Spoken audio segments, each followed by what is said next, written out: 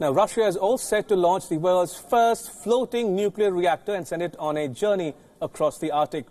In a milestone for the country's growing use of nuclear power, the vessel is ready to be dispatched on a 4,000-mile journey along the Northern Sea route.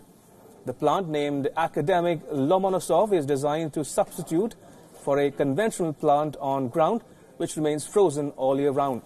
It's been claimed that the project will provide clean energy to remote regions and allow authorities to retire an aging nuclear plant and a coal-burning power station.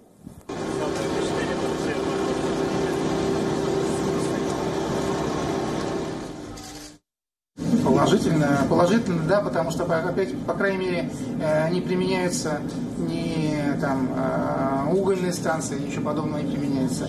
Во-первых, не может быть никакого разлива нефти и так далее. То есть, как бы, природные среды, вот эти, как бы, топлива, они не используются. У нас все внутри, у нас ничего нет вовне. But environmentalists are split on the consequences that the nuclear plant can trigger. Concerns are especially rife after a deadly explosion this month at a military testing site in Russia's far north, which caused a strong radioactive surge. This after Greenpeace has dubbed the reactor as a nuclear Titanic way back in 2018.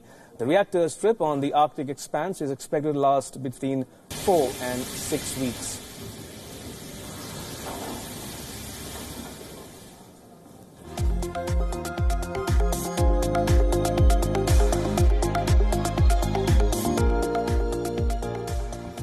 In a meeting in France over Brexit talks, British Prime Minister Boris Johnson put his foot up on a table in an unthinking act.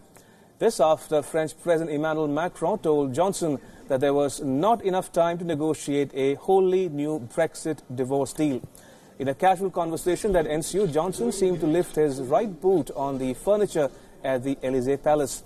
The act, captured in a video, showed it to be Johnson's response to the joke cracked by his host Macron, in which he seems to suggest that the table could also be used as a footstool. Social media has erupted in condemnation of this stunt, calling it insulting and disgusting. Many have accused Johnson of bad behavior, bereft of any manners. Several comments have associated the act with the Queen's reaction, who would never have tolerated such a thing at the Buckingham Palace. But the other side referred this incident as amusing, where both the leaders were sharing a light moment. How are you doing?